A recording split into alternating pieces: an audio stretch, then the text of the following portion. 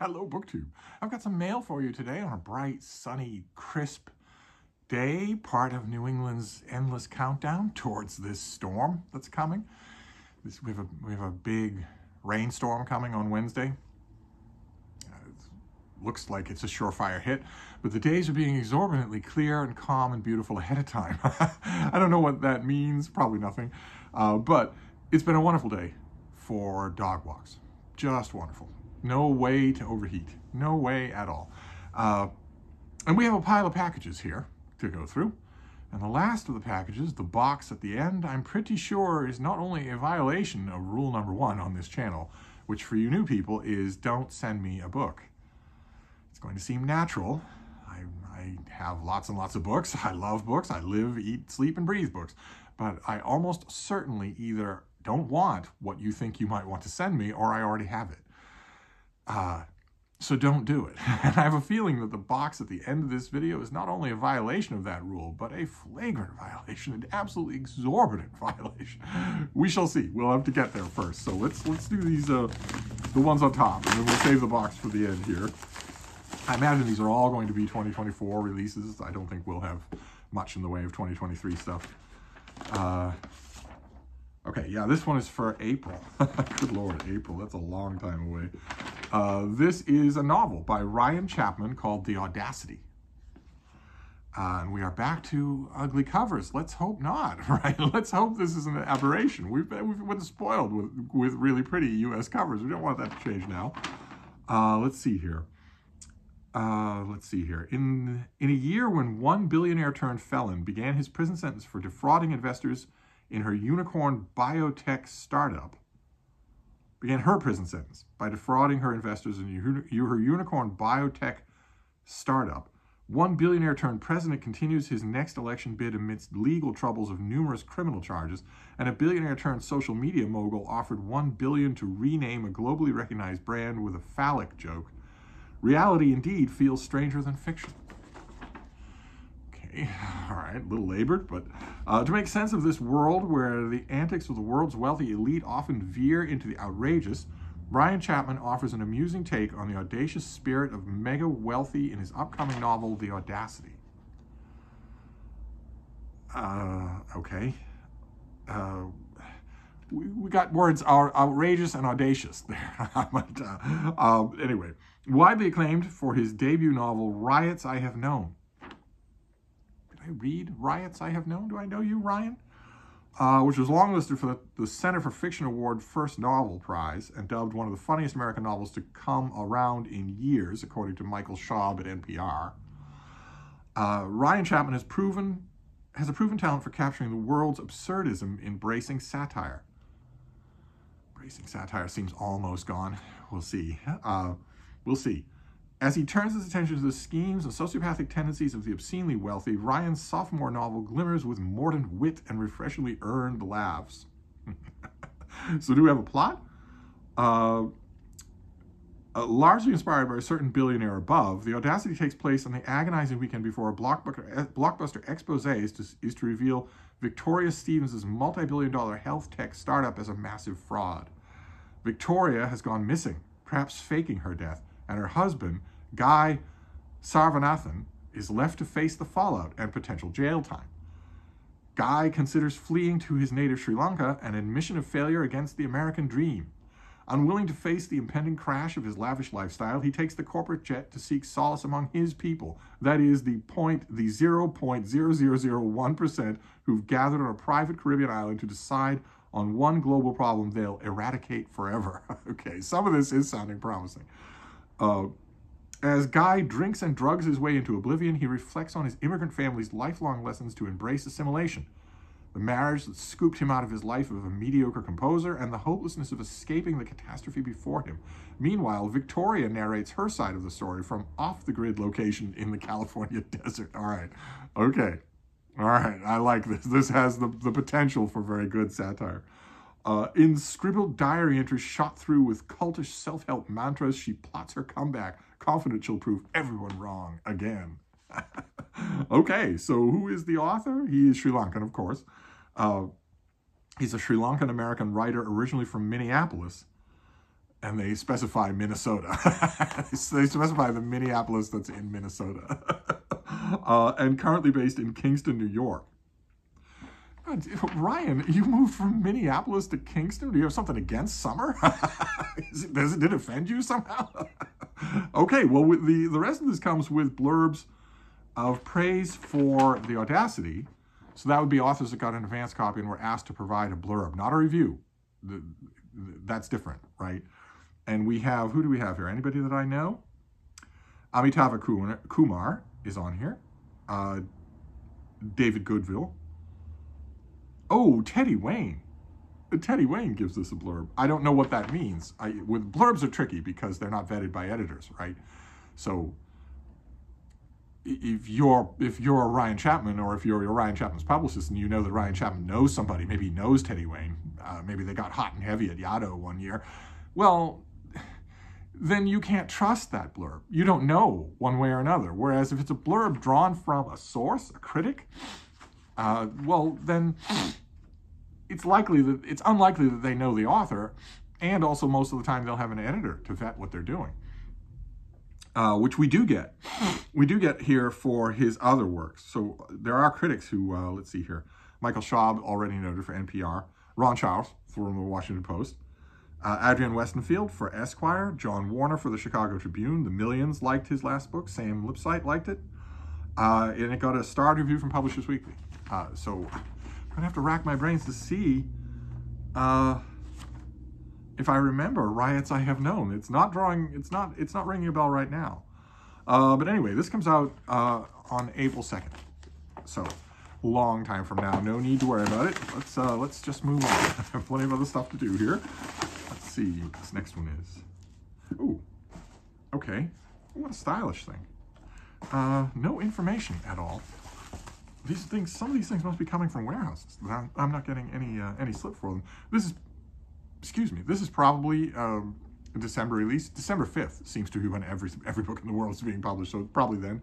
This is Carl Molantes, who wrote Matterhorn, and this is Cold Victory. Look, very nice. The whole cover is shaded green from the Aurora Borealis. Very nice. All right, so we'll just read from the dust jacket, like we were in the bookstore together and I was nagging you. So, in 1947, Finns are caught between East and West, and years of attacks from the Soviet Union have taken their toll on the country. Louise and Arnie Koski arrive in Helsinki in the depth of winter for Arnie's new position as military attaché to the American legation, a high-level diplomatic job gathering military intelligence in the turbulent years after World War. The United States reestablished diplomatic relations with Finland. Almost qualifies for Dr. November. When Arnie reconnects with Mikhail Bobrov, once a close friend from their time fighting in the Soviet army, but now a military attaché to the Soviet legation, they embrace each other as brothers. Several drinks later, they've agreed to a 500-kilometer, 10-day ski race starting at the Arctic Circle. There aren't enough drinks in the world. As their husbands prepare for the race, Louise strikes up a complicated friendship with Mikhail's wife. Yearning for a child of her own and horrified at the overflowing orphanages in Helsinki, she devises a plan to raise the money that they so desperately need. But the stakes are higher than she imagined. With the wartime alliance between the US and the Soviet Union deteriorating in front of them, Arnie and Mikhail in the throes of their breakneck race, what began as an innocent challenge takes on a competitive edge of international proportions with fatal consequences. So who? Fatal consequences? Are the wives competing with each other, or are the husbands, or both? Okay, great. Well, I don't know when this comes out. I don't have a sheet for it, but it sounds really interesting. So, Cold Victory, with a reference to the Cold War there. Then we'll do the last envelope here, and then we get to the box. The very disobedient, the very naughty, naughty box. Unless I'm wrong. I could be wrong about the box. Let's see what this next one is. All right, well, this next one has a sheet, whatever it is. That's good. Oh no, the sheet is just an invoice. That doesn't help anybody. Okay. Oh, all right. Well, we already know this. We've already seen this. It doesn't have a sheet in the book. This must have come from the warehouse. But this is the finished copy of Anthony Grafton's book, Magus, The Art of Magic from Faustus to Agrippa. Anthony Grafton is fantastic. He's absolutely fantastic. He has unlimited credit in the Bank of Steve. So I think this is a December release, pretty sure of that. These probably all are. This and Cold Victory both are. Well, let's do this again for those of you who might have missed it the first time. In literary legend, Faustus is the quintessential occult personality of early modern Europe. The historical Faustus, however, was something quite different. A magus, a learned magician fully embedded in the scholarly currents and public life of the Renaissance. And he was hardly the only one. Anthony Grafton argues that the magus in the 16th century Europe was its distinctive intellectual type, both different from and indebted to medieval counterparts, as well as to contemporaries like the engineer, the artist, the Christian humanist, and the religious reformer. Alongside these better-known figures, the magus had transformative impact on his social world. This book details the art and experiences of learned magicians, including Marsilio Ficino, Pico della Mirandola, Johann Trithemius, Heinrich Cornelius Agrippa.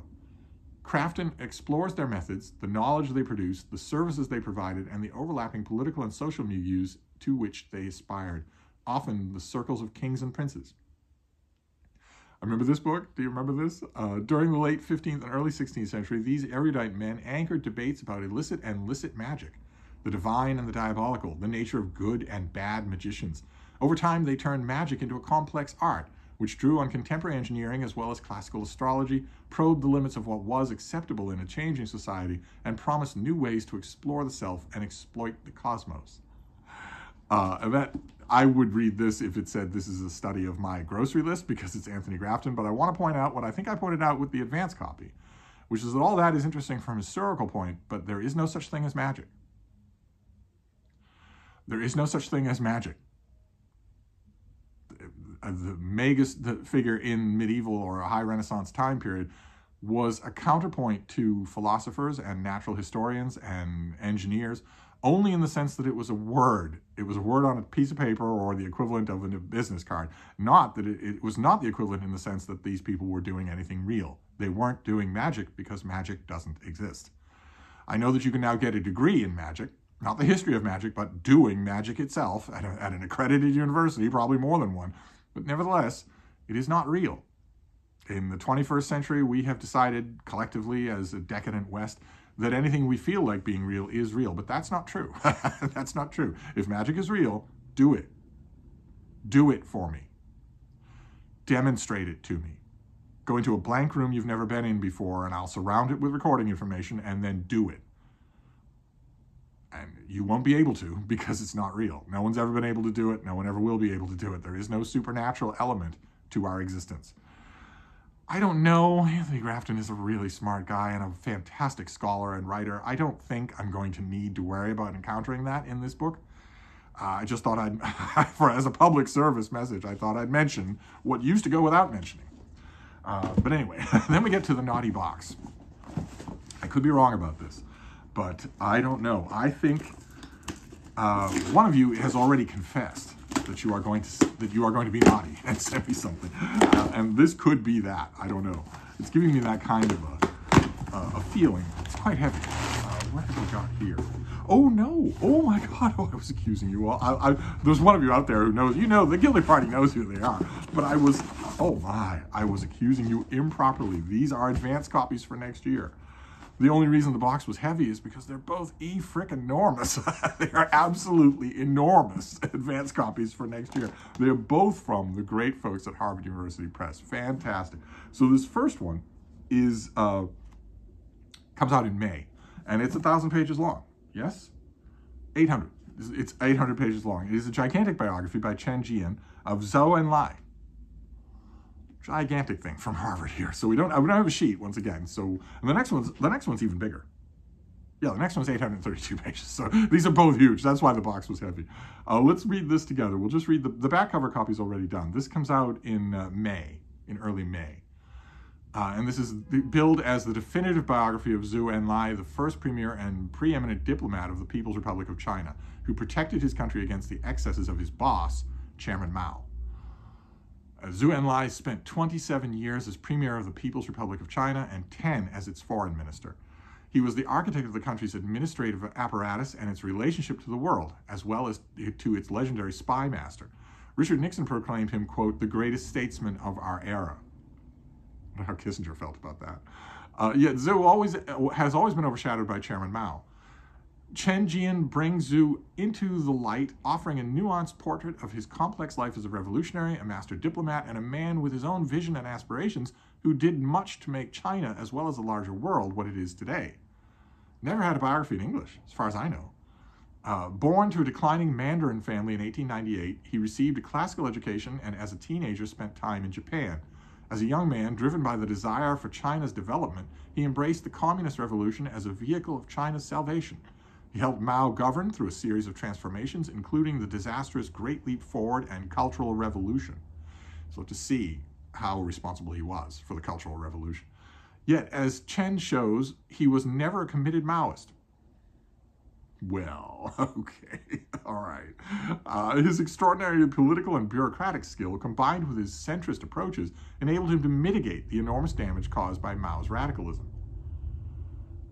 Okay, all right. You're going to have to work a bit to convince me of that, but when he died in 1976, the People's Republic of China that we know of was not yet visible on the horizon. He never saw the glistening 21st century Shanghai or the broader emergence of Chinese capitalism.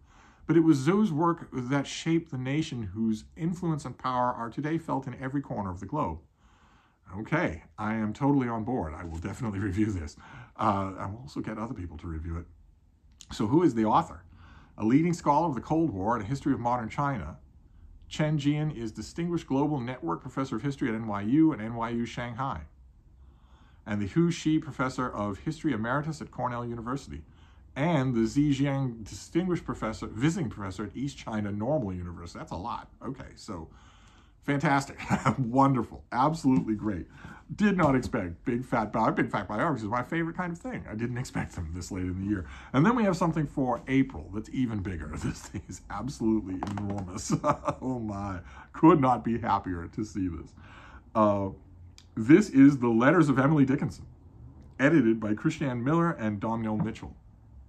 Boom, look at the size of that. So let's go through this, shall we? This is billed as the definitive edition of Dickinson's correspondence, expanded and revised for the first time in over 60 years. Emily Dickinson was a letter writer before she was a poet, and it was through letters that she shared prose reflections, alternately humorous, provocative, affectionate, and philosophical, with her extensive community. While her letters often contain poems, and some letters consist entirely of a single poem, they also constitute a rich genre all their own.